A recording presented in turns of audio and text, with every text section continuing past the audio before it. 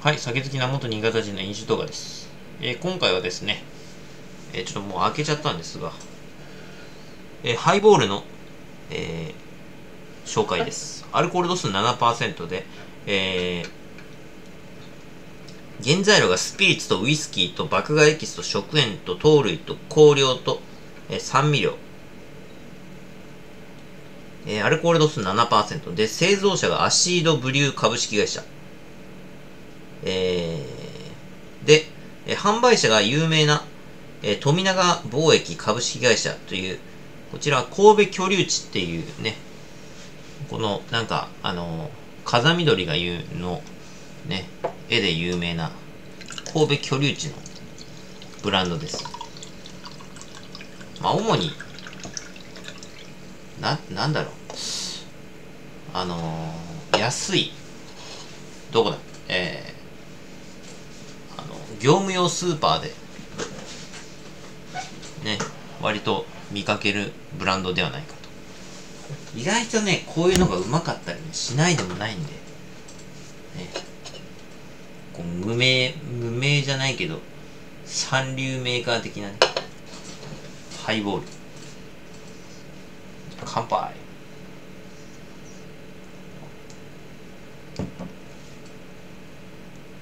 なんだこれは。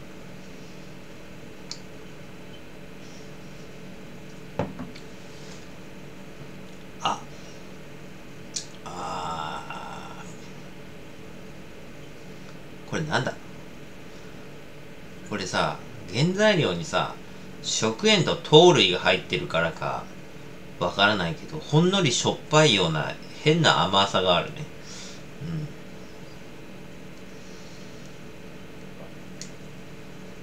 なんだろう、麦茶に砂糖と塩を入れて、で炭酸入れたような、なんか麦茶っぽい。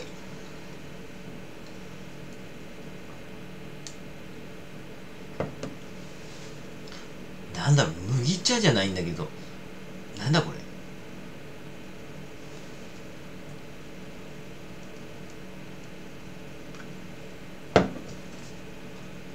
麦茶ではないんだけど、明らかにやっぱほんのり甘いもんね。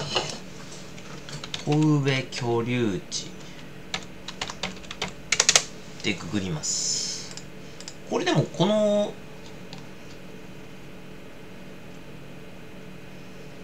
メーカー俺好きなんだけどね。富永貿易株式会社。これ結構チューハイとかも出してるんですよ。案外美味しいんです。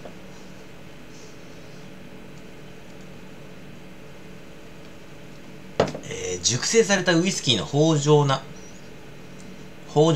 大くだれの香りを大切に炭酸を加えることで爽快な飲み口に、仕上げた本格派ハイボールです。本当かよ。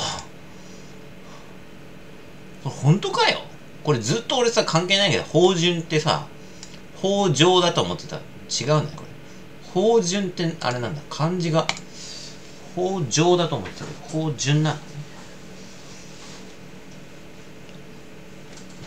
本格派ハイボール。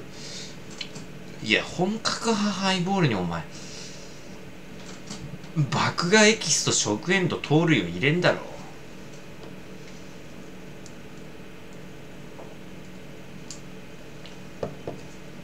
う。なんかおかしいぞこれ。なんかほんのりコカ・コーラが入ってるような甘さがあるもんね。なんだこれ。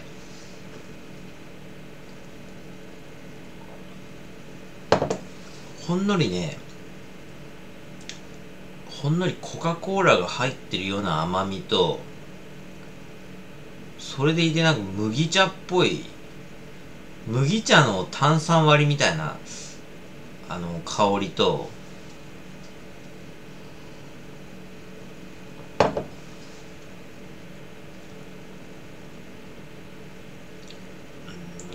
れは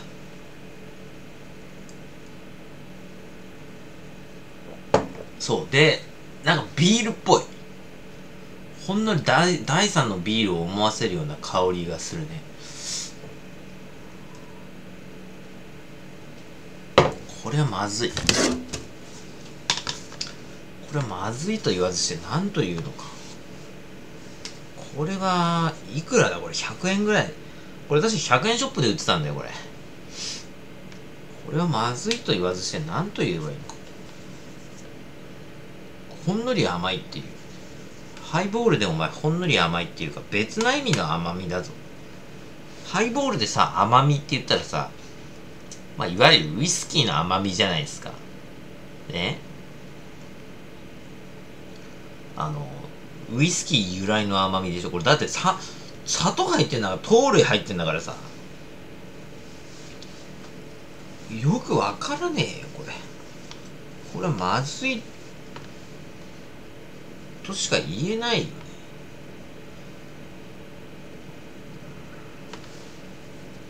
まずい。捨てたいぐらいのレベル。